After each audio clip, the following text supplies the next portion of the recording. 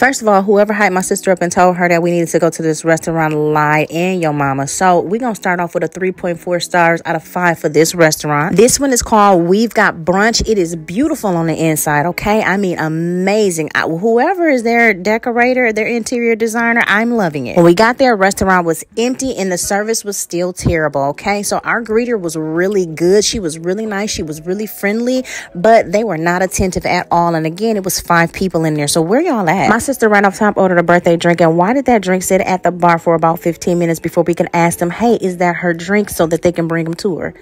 That's cutting into your tip. Oh, guess what? You can't worry about that because it's already 20% gratuity. Now, if y'all service was all that, then I wouldn't have to worry about that and I'd be tipping y'all real good. But y'all service was terrible. Not only that, y'all, why was everything salty? You got all these young girls in there working, which is great and fabulous, but they didn't know what they were doing. They were not attentive.